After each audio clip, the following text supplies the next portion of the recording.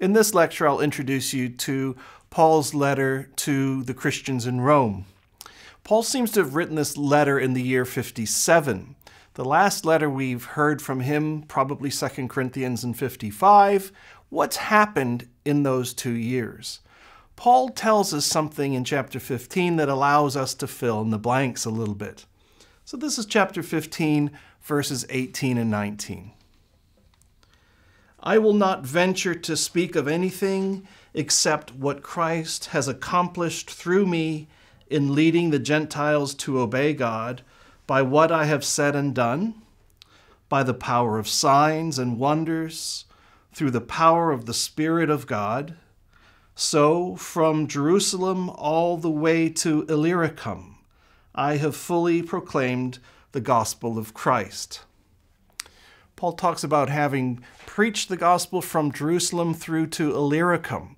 Now, we know a lot of his ministry from other letters, and we can reconstruct when he was in Jerusalem and Galatia and Ephesus, etc.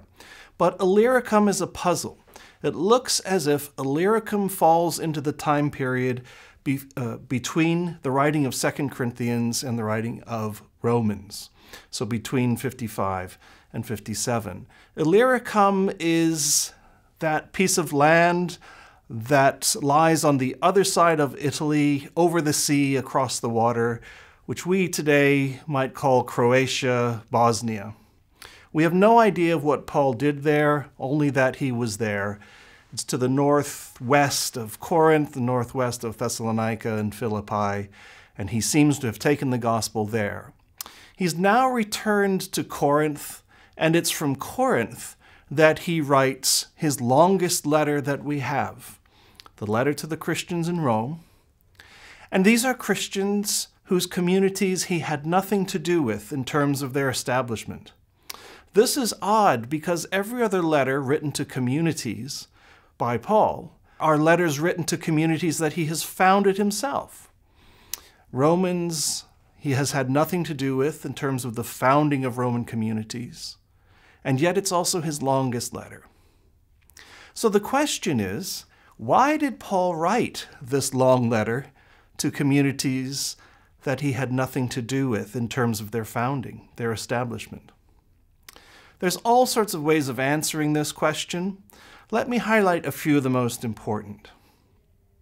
The first thing we need to do is to remember Paul's controversial reputation. We've already seen some of this from some of the letters we've studied already. We can also glimpse his controversial reputation in terms of what follows next in his lifeline. Acts tells us that when Paul leaves to take the collection from his communities and take it back to Jerusalem to support the Christians in need there, things went wrong. And things went wrong precisely because he had a controversial reputation. His view of the law, the way his gospel was being heard in relation to God's faithfulness to the people of Israel, things of this sort caused Paul, upon his arrival in Jerusalem, to be received without welcome arms. Paul suspects as much even when writing to Christians in Rome. He tells them, for instance, in chapter 15, verse 30 through 32, that something may be on the horizon which is unpleasant, and he asks for their prayers. Let's read that. Verses 30 to 32, I urge you, brothers and sisters, by our Lord Jesus Christ and by the love of the Spirit, to join me in my struggle by praying to God for me. Pray that I may be kept safe from the unbelievers in Judea, and that the contribution I take to Jerusalem may be favorably received by the Lord's people there. Another factor that we need to include when understanding why Paul wrote Romans is what he tells us again in chapter 15, in this case, verse 24. I plan to visit you when I go to Spain. I hope to see you while passing through, and to have you assist me on my journey there after I have enjoyed your company for a while. Paul wants to go beyond Rome to the western regions, which in his day were called Spain, and take his gospel there. But the little phrase that he uses in this verse is indicative of his interest in having them give him financial support. He says, to have you assist me on my journey there. He probably means more than just wave him off at the harbor. He probably means, I need some assistance financially from you if my gospel is to be taken even further afield within God's creation. So he's looking for their support. In this regard, it's interesting that he sends the letter with Phoebe, a woman who we hear of from chapter 16, verses 1 and 2. She's someone who Paul calls a benefactor of many people, including me. And the word benefactor is again an economic or financial term. She seems to have sponsored financially Christian groups and communities in the Corinthian area. And now she is taking Paul's letter and delivering it to Christians in Rome. She herself being a model of someone who supports Paul's ministry financially. Precisely what Paul seems to be wanting from Christians in Rome if he can take his gospel to those in Spain who have not yet heard the good news. This introduces, however, another dimension of why Paul will be writing this letter to Christians in Rome. He needs, in essence, to preach his gospel to them. They need to hear what he's about if they are to support him. And he says something of this sort in Romans 1:14, where he talks about being eager to preach his gospel to them. But he's also careful that he's not backing them into a corner. He's giving them some freedom to join freely. And so in chapter 15, he says that he also doesn't want to preach where faith is already based. So Paul wants to gently bring his readership in Rome on board, and he stands by his gospel. He says as much in chapter 1, verse 16. He says, I am not ashamed of the gospel, for it is the power of God unto salvation. Why would Paul choose to express himself in this way? It seems as if some think Paul really should be ashamed of the gospel that he preaches. It is a gospel, after all, in which God's law seems to be set aside in some peculiar ways. We've seen things like this already in Galatians. And we've also seen how in Corinth, people are saying, well, if we don't have to abide by any laws or rules, and if God is a God of grace, then it looks pretty cool. We can sin, and the more we sin, the more God will be shown to be gracious. And Paul has to show that this is a misunderstanding of his gospel. There are people who have misunderstood what Paul is about, and he has to defend and explain his gospel thoroughly in order to allow the Roman Christians to come on board and to sponsor him financially. Paul says this in something like Romans 6:15. He entertains the objection, almost the Corinthian objection. And remember, he's writing from Corinth. The Corinthians seem to have come on board again and are a part of his ministry. Paul says later on that they are going to support his collection for the poor in Jerusalem. So these are people who got Paul wrong on this, but now he's writing to the Romans on precisely these matters. So when he says in Romans 6:15, shall we sin because we are not under the law but under grace?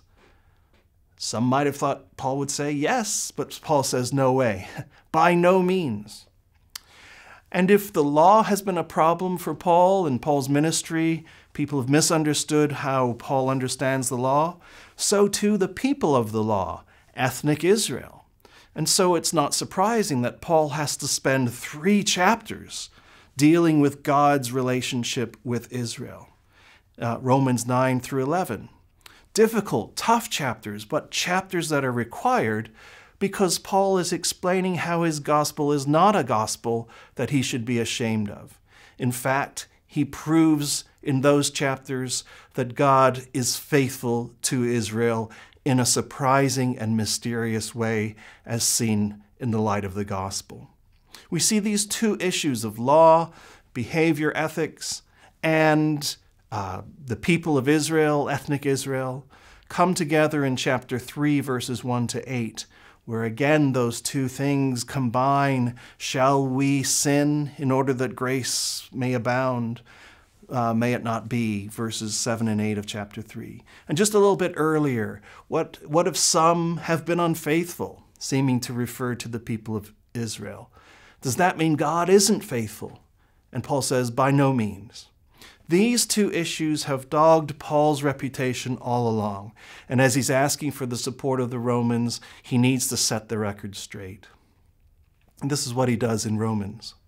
One other thing he does, one other reason why he needs to write this letter, he needs to show that his gospel enhances Christian communities. And in fact, it even enhances their Christian communities. They too can benefit from Paul's gospel.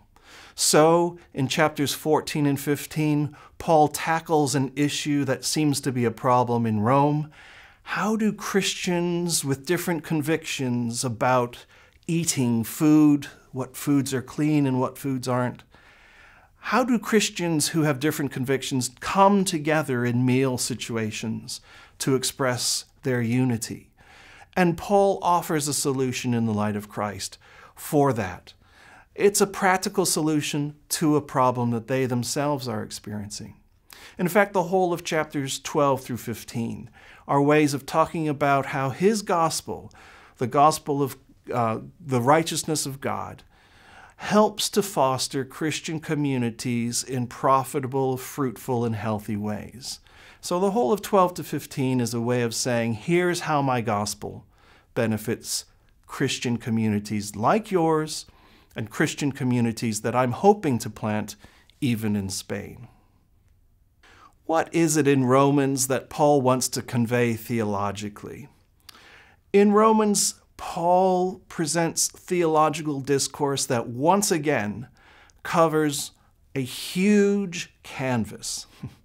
The problem is huge, and the solution is even bigger. Let's look at this in terms of the problem and then in terms of the solution. Paul talks about the problem in several places. If we look at Romans 5, for instance, we hear a lot about sin and death. Verses 12 to 21 in particular, we'll see there that Paul talks about sin and death in a way that is hard to disentangle whether Paul is using the terms to talk about us in our individual lives, we are sinners, we die, or whether he's talking about sin and death as cosmic powers, things that transcend who we are but define who we are. We've seen something like this already in 1 Corinthians 15, where Paul talked about death being the final enemy that needs to be destroyed. And here he does something similar. We see it, for instance, in chapter 5, verse 14. This is the power of death that has intentionality within God's world and impresses itself on each and every person as we die. Little d in our deaths, big D, the power of the cosmic power of death. He does the same thing in the same context with relation to sin. In verse 17 and in verse 21, he uses the same verb to talk about sin, the power of sin being an overlord, reigning, being the king. And this, of course, is a threat to the sovereignty of God. Something is maneuvering itself within God's good creation and bringing about results that run contrary to God's intention. So Paul says in chapter 6, verse 12, do not let sin reign. Do not let sin be king in your life. And it's talking here about this cosmic power of sin that forces individuals to conform to its ways. It's a drastic description of the problem. It's sobering, it's scary, it's huge. Paul does something similar in chapter 7, where he talks about God giving the law, the good law, which is holy and righteous. And yet the power of sin takes control of even that and uses it for its purposes. Is God truly sovereign, or is sin sovereign? Is God's reign up? Is God up to the job of being sovereign in this world? These are the kinds of big issues that Paul is dealing with when he forefronts these issues of the cosmic powers of sin and death. What does sin look like in practice? He tells us in chapter 7, it looks like covetousness. It looks like my will to care for myself over and above others, to use others as resources for my own self-advancement, brute self-interestedness. This is what the power of sin induces within its world. And so Paul talks in Romans 3:9 about all the world being under sin, under the cosmic power of sin. It's in this regard that we need to balance Paul's understanding of the problem in relation to human sinfulness, which is part of the problem, and this much larger complex, the cosmic powers, one of which is sin, another of which is death. For Paul, dealing with our sins is like a proxy war in a much larger battle against larger forces that are pervading God's good creation. What then about the solution? Paul frames the solution around the phrase, the righteousness of God. If the problem is big and manifold in its various levels, so too is the solution. If we think about the phrase righteousness of God, we can understand it in relation to various dimensions. One is how it's used in the Old Testament. In Psalms, for instance, Psalm 98, Paul uses it in relation to God's covenant faithfulness to Israel. So we read in Psalm 98, verses 2 and 3,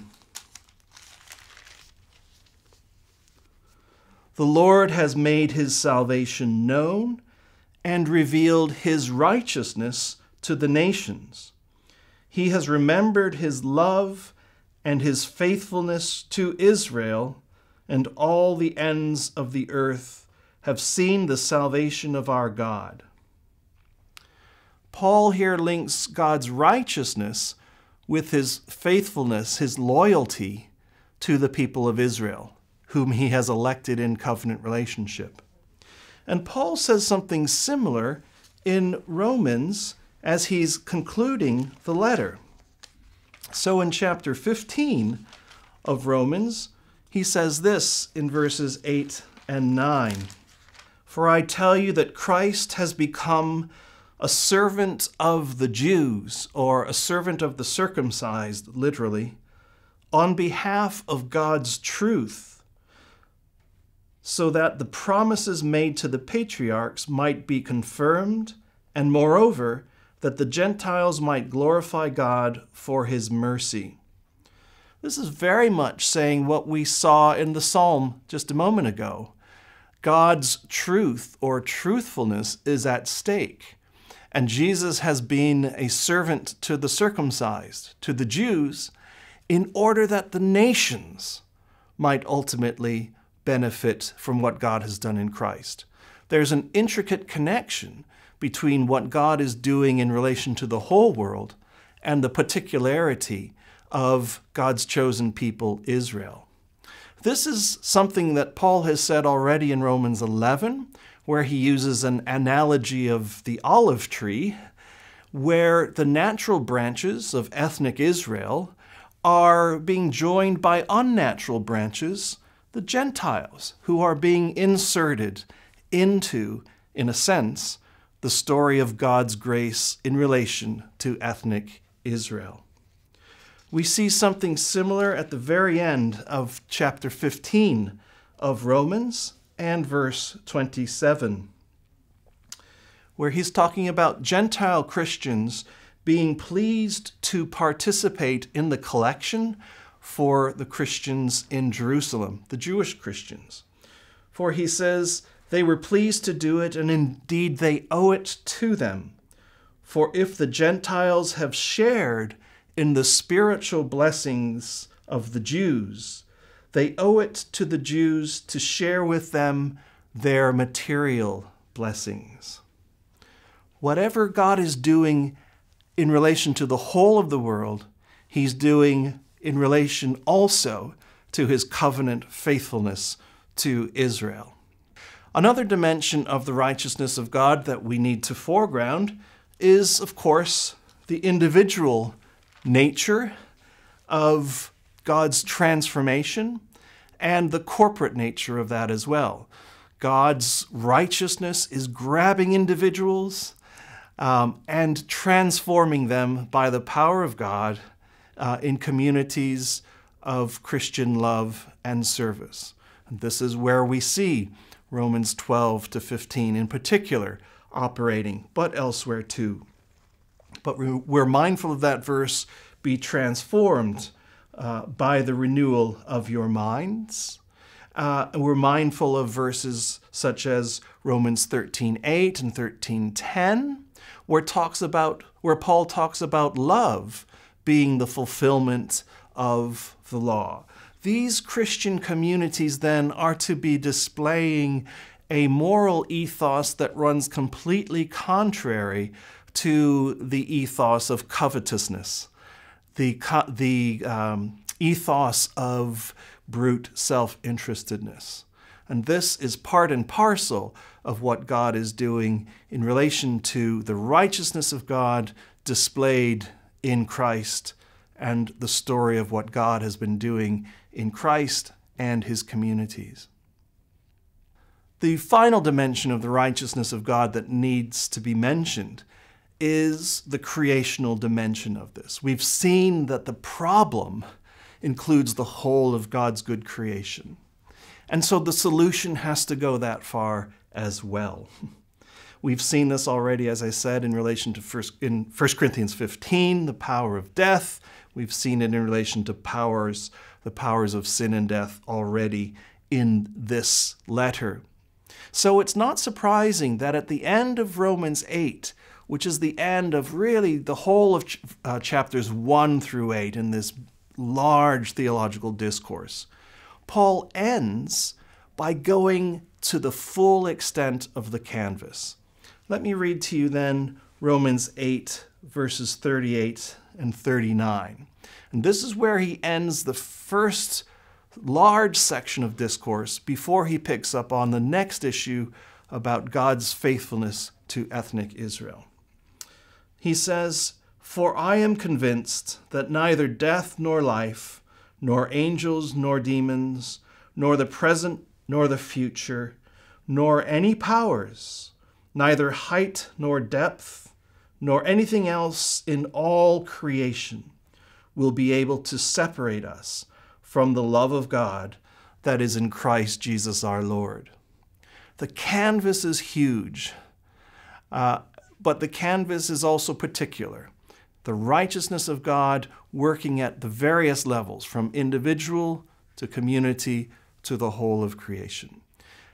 And so it's no surprise that Paul speaks of creation itself being eager for the fulfillment of glory to be seen even in it. So let me read verses 19 and 21 of chapter 8. For the creation waits in eager expectation for the children of God to be released. The creation itself will be liberated from its bondage to decay and brought into the freedom and glory of the children of God. This is why Romans is a magnificent text. It brings together all sorts of things that Paul has been dealing with, and it sets forth the solution of God in Christ on the largest canvas possible.